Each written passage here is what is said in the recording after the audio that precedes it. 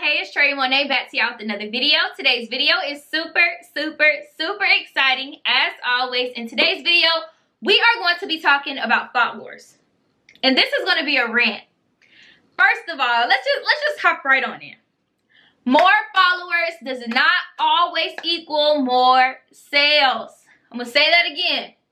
More followers does not always equal more sales, you guys. Oftentimes, we equate followers to buying customers, and we think just because someone or a brand has a lot of followers that they oftentimes get a lot of sales or they, make a lot of money, and that is completely false. I am here to tell you, it is completely false. So literally, one of my #1 asked questions in my DMs, during my coaching sessions, is always, Troyia, how do I increase my followers? And my reply back to them is, what are you doing to increase the engagement with the followers that you already have? What are you doing to build the relationships with the followers you already have? And then I'll be able to better tell you how you can increase your overall following and get new followers. So I'm just here to tell you guys, make sure you use what you already have, and we're going to get into that a little bit later. So first things first, having a large unengaged following does nothing for your business's growth at all. Whereas if you have a loyal, engaged audience and it's a small audience, that's going to do a ton for your brand. Smaller brands tend to build more engagement than much larger brands. And you guys want to think about that as well.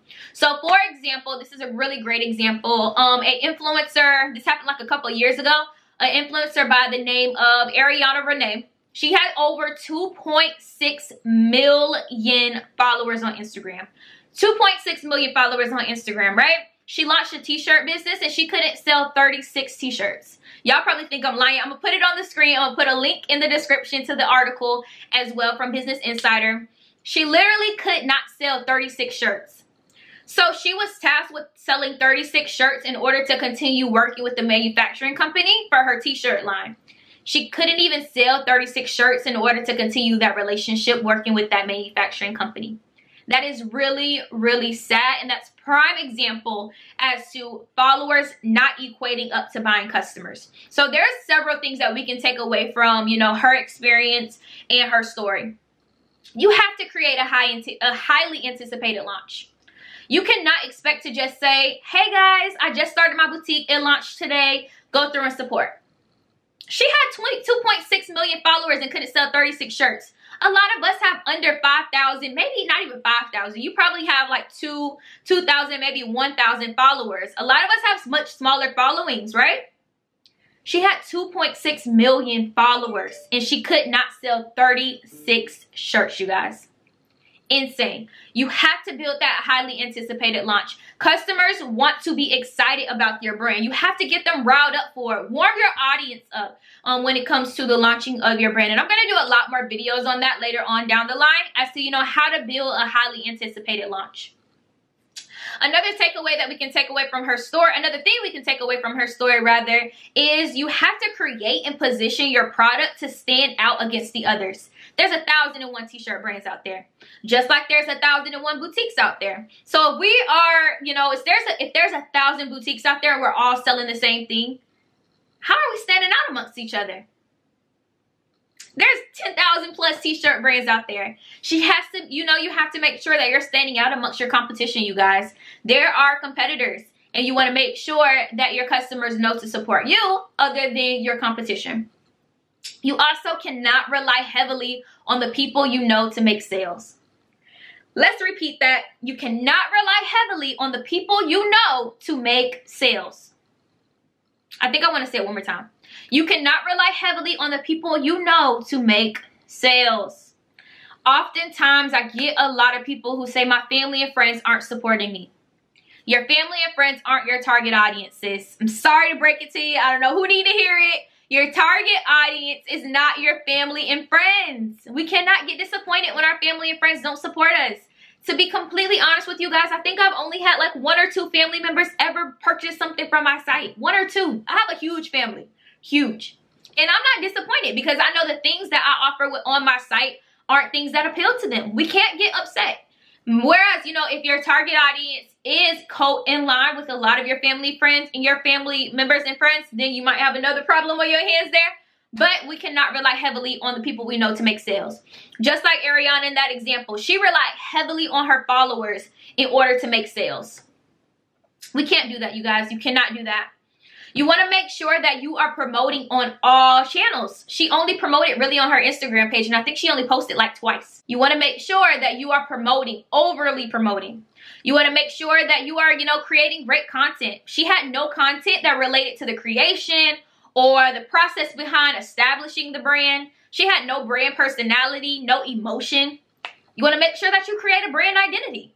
You want to make sure you're doing these things. So this is literally prime example that just because you have a large following does not mean it's going to equate to sales, you guys. Please, please, please realize that as well. So you have to commit to creating high engaging content, high quality content. You want to develop those relationships with the customers you already have. Nourish those relationships with the customers you already have. Did you ever, you know, follow up with a customer who shopped with you and who spent, you know, X, Y, and Z amount of dollars with you on your launch day? Follow up with your customers. You guys should be sending welcome DMs to people who are just following you on social media. So if I get a new follower, I might go through and send her a DM, say, hey girl, hey, my name is Troyia Monay.